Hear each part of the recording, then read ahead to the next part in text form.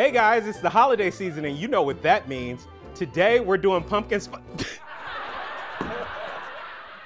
I'm totally kidding. We're not doing that. This is cocoa butter. We don't do pumpkin spice anything.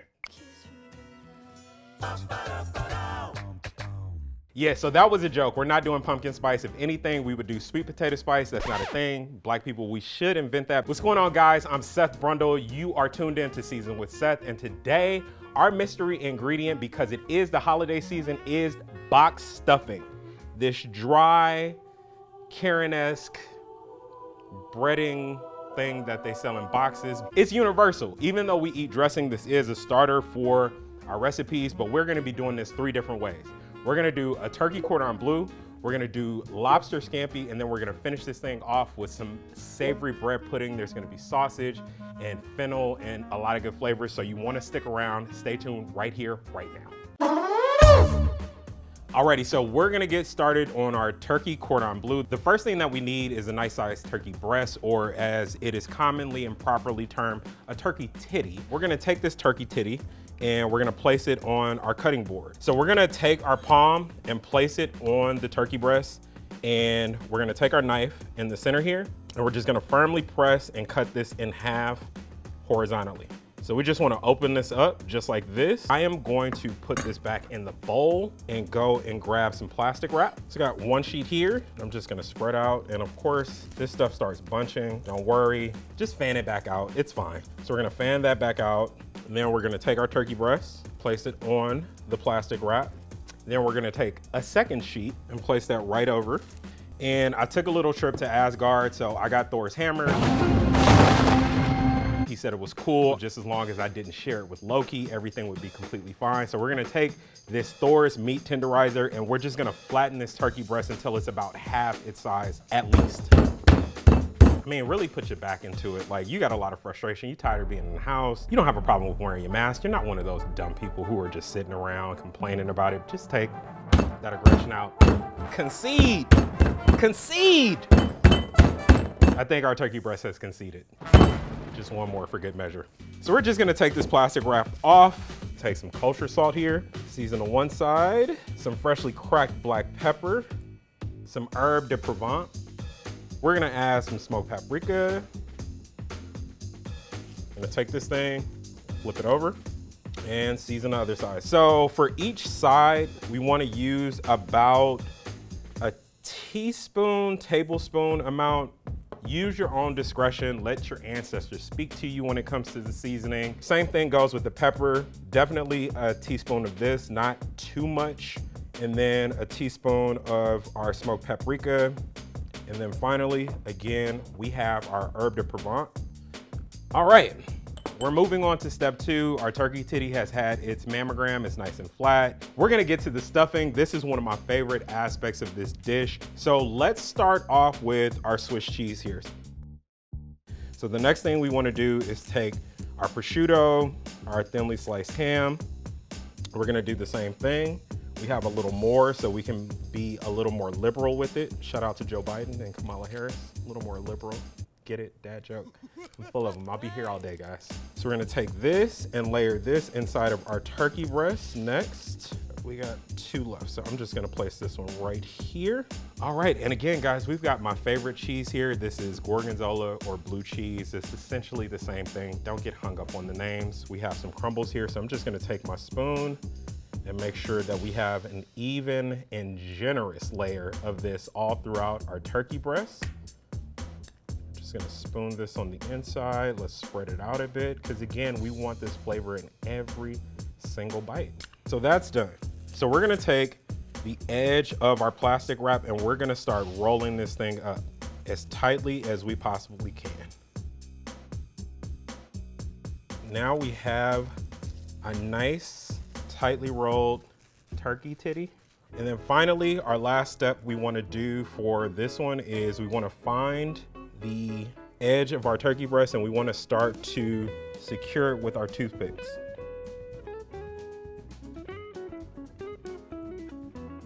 So our last and final step before our turkey breast goes in the oven is we have a little dredging station here. We have some AP flour, we have a nice egg wash, it's just a little water, eggs beaten really hard, and then we've taken Karen's stuffing mix and then we processed it and made it really fine, so we have a breading here.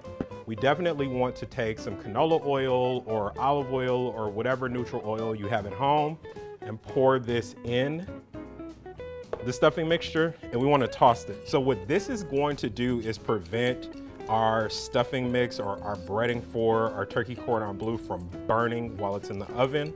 Again, we want all the flavor, we want all the techniques, we want a nice crisp, but we don't want to burn. So you want to make sure that you take a fork or a whisk or whatever you have at home and make sure that that canola oil or olive oil or grapeseed oil or whatever neutral oil you're opting for is fully incorporated in this stuffing mix so that it won't burn. We're not Usher, we're not gonna let it burn. So now that that is done, we are going to start with our dredging station. So the first thing that we're gonna do is spread out our AP flour a little bit, and we wanna take this nice big double D turkey titty, and we are going to dredge it in flour first. So you wanna get every nook and cranny. We're gonna make it work as best as we can. So we're gonna dredge this in AP flour first. That's station 1. So then we're gonna move over to station 2, dredge it in our egg wash. Again, getting every nook and cranny. And then last step, we want to get all of this breading on it. We have our coated turkey breast here. You're going to want to preheat your oven to 400 degrees, and you're gonna want to roast this for anywhere from 30 to 40 minutes, just depending on the intensity of your oven. If your landlords are trifling like mine and your oven is pretty weak, you're probably gonna want to go for the 40-minute mark. Let's do that right now. All of these recipes are my babies, and I can't necessarily say that I have a favorite, but this is my favorite. It is my favorite recipe, number 1, because it's super easy to make, and number 2, it's a really luxurious dish that doesn't take a long time to cook. So we're gonna get started on that. We're making lobster scampi. So the first step for this dish that we wanna do is we're gonna take some room temperature butter. We've let it come to room. We've let it come to room temperature. We're just gonna dump that in a mixing bowl so it's nice and pliable. You see that? Doesn't take much mashing or much elbow grease at all. So the next step to this is we're gonna take some kosher salt, sprinkle that in. Then we're gonna take some freshly grated garlic cloves. We're gonna add that. And then we're gonna add some red pepper flakes. And depending on how spicy you like yours, you can do a teaspoon or 2 tablespoons. And then we're gonna add some black pepper, freshly cracked, of course. And then we're gonna use 2 types of lemon. Was that the Gucci Man? I don't know, I'm sorry guys. So we're gonna put a little bit of lemon juice in here, and then we're gonna use some lemon zest. So then we're gonna also add, finally, some freshly chopped Italian parsley. And that is the makeup of our scampi flavoring. So we're gonna take our spatula, we're just gonna give this a nice mix and fold to make sure that it's evenly incorporated. Our compound butter for our scampi is done. Moving on to our next step, we're gonna take our lobster tail. So I know people tend to be intimidated by lobster.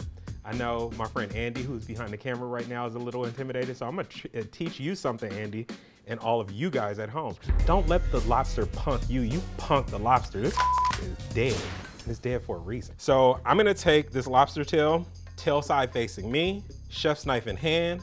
I'm gonna put the point of my chef's knife on my cutting board, hold this tail with my middle finger and my thumb, and I'm just gonna apply some elbow grease and get a nice, clean, even cut. Was that so scary, Andy? All right, it is time to scampi this lobster. So we're just gonna first take these tails and we're gonna arrange them in our dish like this. You see? So the next thing we're gonna do is take this compound scampi butter. I'm just gonna take maybe a tablespoon worth, and I'm just gonna spread this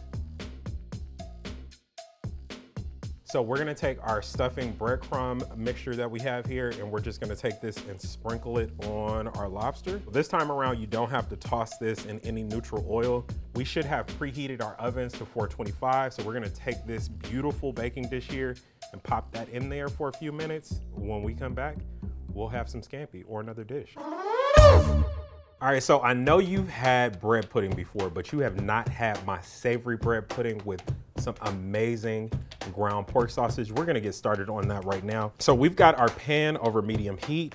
We have some beautiful pork sausage with a good amount of fat that we've taken out of the casing. So we're just gonna line our pan with some nice olive oil here. Just a little bit, because we got a lot of fat from the pork sausage, like I mentioned. We're gonna add our pork sausage to our pan that's sliding all over our nonstick.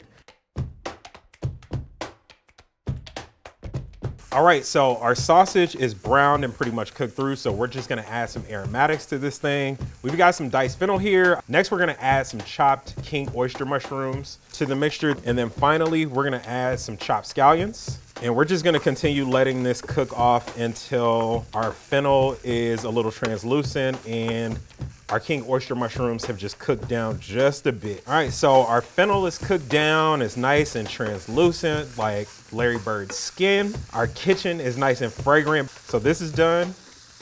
I'm gonna turn our heat off, and then we're gonna get started on step 2 of our savory bread pudding. Now we're gonna move on to the pudding part of the savory bread pudding. So the first step is we're gonna add heavy cream to our mixing bowl. I'll follow that up with a few eggs. Then we're gonna move on to some nice creamy fontina cheese. We're gonna add that to our mixing bowl, as well as some salty cheese. We're gonna add some Parmesan, some freshly grated Parmesan, some garlic powder, some black pepper, and finally, my favorite, some kosher salt. And then we're gonna grab our whisk. Also got this from Asgard. We're just gonna whisk to combine. So we've got some day-old ciabatta bread that we've just chopped up very roughly. No finesse needed for this part, but day-old bread is best. The drier, the better. It soaks up all that pudding part. And to our ciabatta, we're gonna add Karen's stuffing mixture. It's nice and dry and rough around the edges. Thanks, Karen, for this. We've got all 3 of our components here. We've got our savory, we've got our bread, and we've got our pudding. Now we just gotta combine them all. They're gonna make love, and the dish is gonna be a bread pudding baby. So let's do it. So the first thing we wanna do, give this another little good whisk. We're gonna pour pudding mixture in here, and I'm just gonna do a bit at a time, just to make sure I don't overcrowd my bowl. Then we're gonna add our savory pork sausage with our fennel and our scallions and our king oyster mushrooms. And then I'm gonna take my rubber spatula and just fold everything so everything is evenly incorporated. We always want everything to be equal, opportunity for all foods. All right, so a bit more and we'll be all done. We're gonna transfer our bread pudding mixture that hasn't been baked off yet to a baking dish. We have a nice small cast iron here that I've already sprayed with cooking spray. So we're just gonna go ahead and fill this to the very tippy top. This already smells good. I think it's the pork sausage. I mean, y'all can use turkey sausage if you want, if you're into that type of thing. Pork is king, y'all. So we preheated our oven to 375, and we're gonna pop this in there for anywhere from 30 to 40 minutes. You remember my rule, if you have trifling landlords, bit on the higher side, the 40-minute side, but we should be able to do 30 minutes here. So I'm just gonna do that. Alrighty, fresh out of the oven, fresh off the presses, we have all 3 dishes laid out here for you guys. It just needs a little garnishing. I have some chives here that I just rough chopped, so I'm just gonna add these to our lobster tails. Then we're gonna move over to our stuffed turkey cordon bleu. We've got a little bit of bechamel here, so I'm just gonna drizzle this all over the center. Okay, and then we're gonna finish that off with some chopped chives. Last but not least, we've got some extra grated Parmesan here. And of course, we've got some chopped parsley here. Gotta make it pretty. And there we have it, box stuffing 3 ways. We've got turkey cordon bleu, we have our lobster scampi tails, and then we have our savory pork sausage bread pudding. All 3 for the price of 1. So these are my holiday meals. They're the perfect portions for having a quarantine gathering with just you and maybe one other person that you've been quarantining with for the last 9 months. Please guys, be safe. These are perfect portions. Happy holidays, happy Kwanzaa, happy Christmas, Merry Christmas, Hanukkah. I think I got everything. So try all these out. You know, if you love them, if you hate them, hit me up on Instagram, give me some feedback. Until next time, peace out.